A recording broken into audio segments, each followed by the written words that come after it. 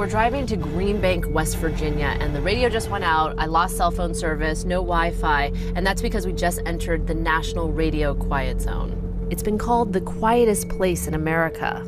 There are no cell phone towers. Wi-Fi is highly restricted, microwaves too. The U.S. National Radio Quiet Zone, a 13,000 square mile area, was established in 1958 to protect telescopes like these from electromagnetic frequencies that could cause harmful interference.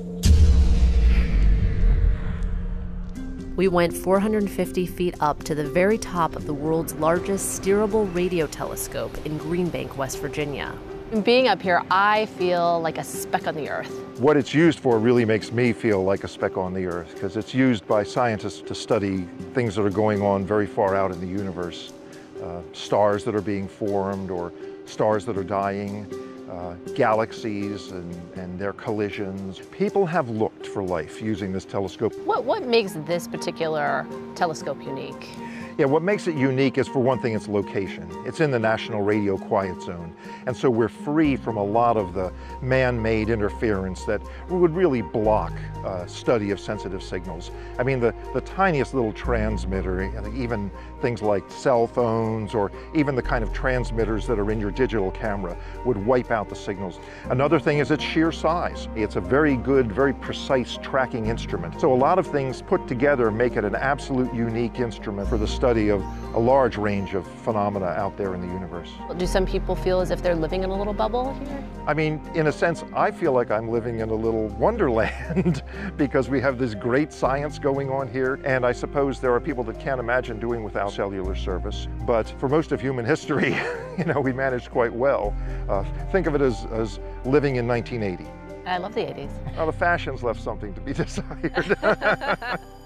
Jonah Bauserman patrols the 10-mile radius around the National Radio Astronomy Observatory to make sure there are no electromagnetic frequencies that might interfere with the telescopes.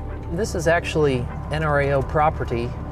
The folks that live here sign a rental agreement, and it basically says you are not allowed to have microwave ovens, Wi-Fi, cordless telephones, anything that could transmit a signal is strictly forbidden. So no lean cuisines for these guys for dinner? Nope, or they have to figure out another alternative to cook it. I mean, it does seem in some ways that this town is kind of from a different era. It is a unique area. We're kind of locked back in time, if you will. The National Radio Quiet Zone is not only a place of scientific research and discovery, it's become a haven of sorts for people who believe they suffer from a condition known as electromagnetic hypersensitivity, that electromagnetic fields make them sick. I got a headache that was like a sledgehammer on the head. I started losing weight really fast. I got, emaciated. The doctors were really frightened. They thought maybe I had cancer. I was very nauseous. I was throwing up all the time. Every moment of every day was absolute torture. Diane Scow, Jennifer Wood, and Melissa Calmers are among the few dozen people who have moved to Green Bank in the last few years to try to escape the ever-growing reach of Wi-Fi technology. What sorts of things were making you sick? Well, originally it was just the cell phone tower that was near my home. But after that became cell phones. And eventually it also morphed into power lines, electrical devices. Fluorescent lights are horrible. The electricity became so painful that when the neighbor ran her coffee maker, I was in such pain. It was such a headache, and oh, that really hurt. When I was using the phone, after a couple of minutes, I would start getting numb on this side of my face. And so I would turn it off. But then the last time I used it, my face went numb for 2 weeks. A lot of houses I can't even be in. So this is why I hand-built my own house with no electricity. There are some people who say that what you're suffering from is not a condition, it's an affliction, it's in your head. How does that make you feel? They're uneducated, they are closed-minded, and they are selfish. It is real, it is true. How did you feel when you arrived in this quiet zone? I felt great, actually. At one point, my whole body just relaxed. By getting away, I was able to recover. I do have electricity in my home. I use it carefully. So therefore, I do have a computer. I can go to the local grocery store, I can go to church, I can be with people, and they're not carrying a cell phone in their pocket. As soon as I moved and I was completely out of all electrical fields and all cell phone reception, within 2 weeks I noticed I was already gaining weight. It took a couple days for the ringing in my ears to stop here, and after 2 days I never wanted to leave. There's no other place like it that I've seen. But as technology continues to creep in, things may be getting a little louder in the quiet zone. We've got quite a few Wi-Fi modems here in the area.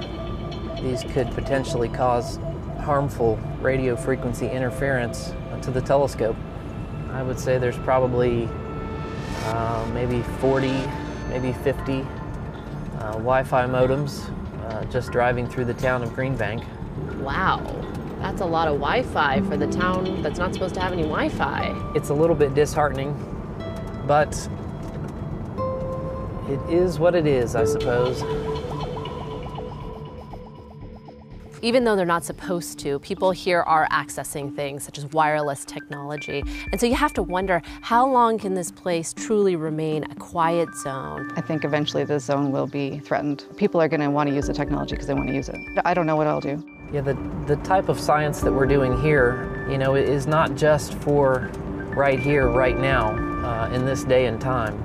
It's for the next generation. The universe is vast, it's huge, it's magnificent, and you know, to be able to take a tool like this and look back through time is just astounding to me.